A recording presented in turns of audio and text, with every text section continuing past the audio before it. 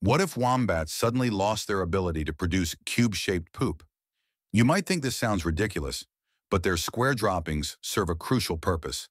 Unlike round poop that rolls away, cubic feces stay perfectly in place on slopes and hills.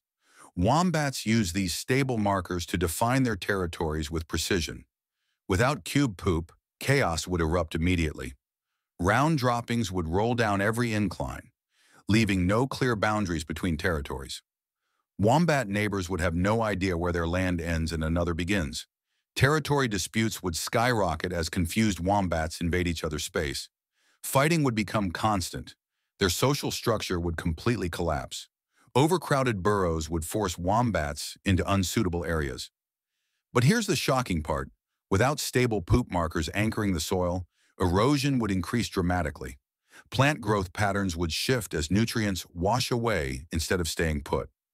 The entire Australian grassland ecosystem would start falling apart, all because of cube-shaped poop.